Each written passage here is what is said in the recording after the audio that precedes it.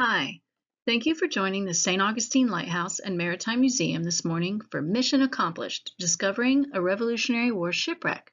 This is the first of a four-part series showcasing the museum mission to discover, preserve, present, and keep alive the stories of the nation's oldest port, as symbolized by our working St. Augustine Lighthouse. But first, a little background. Archaeologists are scientists that study materials such as pottery and jewelry that people left behind, either intentionally, like a burial, or by accident, like a shipwreck. Archaeologists with the St. Augustine Lighthouse and Maritime Museum study shipwrecks to discover stories of our nation's oldest port and to learn more about our shared maritime heritage. Historical records tell of hundreds of ships that wrecked off the coast of St. Augustine in its 450-year history. To find shipwrecks underwater, archaeologists use a large metal detector called a magnetometer to locate iron objects like anchors, cannons, nails, and cooking pots that are often found on shipwrecks. They also use side-scan sonar that sends sound waves down to create a picture of the ocean floor. The equipment is pulled by a boat, which goes back and forth in lines and records data. Archaeologists analyze the data and determine where to dive for shipwrecks. Once underwater, archaeologists will use a metal tube with a point on it to probe beneath the sand. If they hit a hard object, they will remove the sand by hand to see what they found. While doing this one day in the summer of 2009, archaeologists found two objects that looked like lumps of rock.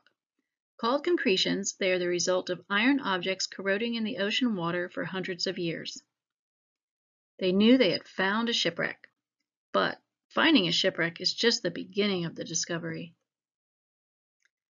Archaeologists at the museum wanted to discover how old the shipwreck was, which of the three colonial powers may have built the ship, what its purpose was, and why it sank. They began a 5-year excavation in 2010 to look for answers to these questions. To get as much information as possible, archaeologists are methodical in their approach to recovering artifacts. They place a grid over the area where they plan to remove sand. They draw underwater on mylar with a pencil to map everything that they find. They use their drawings to recreate the entire site on paper. To remove the sand, they use a dredge, which is like a shop vac with a really long hose. It sucks the sand away. As the sand is sucked through the dredge hose, a mesh bag tied to the end of the hose catches the smaller artifacts and shells, and the sand goes through. Labeled with the grid coordinates where the sand was removed, volunteers and conservators sort through the bags to find smaller artifacts. A combination of ropes, pulleys, and bags filled with air lift large artifacts such as the ship's bell and two cannons out of the water. You can see video footage on our YouTube channel of the team lifting the cannon from the ocean floor to the land.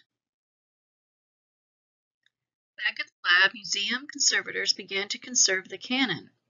It was a messy job that had to be done outside. Removing the concretion materials from the cannon revealed a date of 1780 on the smaller cannon, much to the delight of conservators and onlookers at the museum. Now it was clear that the ship was from sometime after 1780. The cannon held additional clues. The smaller cannon was called a carronade. Like this example pictured, they were made in a foundry in Scotland and were used on naval vessels between 1778 and 1850. Historical records show that 41 vessels sank off of St. Augustine between 1782 and 1817. Given the date of the carronade, the most compelling of these is the wrecking of 16 Loyalist ships arriving as part of an evacuation fleet from Charleston at the end of the American Revolutionary War.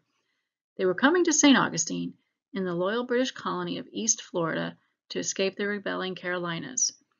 Could it be one of these ships? A Queen Anne pistol recovered from the site certainly fit the time period, but like the carronade, its date range was long. The pistol suggested that regardless of when the ship sank, there were people with money and status aboard. This was a high-class pistol. And remember the bags at the end of the dredge hose? Sometime after the carronade was cleaned, the team found a small button etched with the number 71. Research revealed that it was from a uniform of the 71st British Regiment, which was a part of the evacuation fleet from Charleston. Between this small find, the date on the carronade, and several other artifacts dating to the period, such as the Queen Anne's pistol, little doubt was left that this indeed was one of the Loyalist ships that wrecked off the shore of St. Augustine at the end of the Revolutionary War. In an effort to dig deeper, museum researchers traveled to the British National Archives to see if they could find the ship's name. Though the archives didn't reveal the ship's name, they did provide details about the soldiers aboard the ships, including what they were paid and where they were born. And that's how the museum discovered an important and previously untold story from the nation's oldest port. Mission accomplished. Visit our blog and YouTube channel for more on this discovery.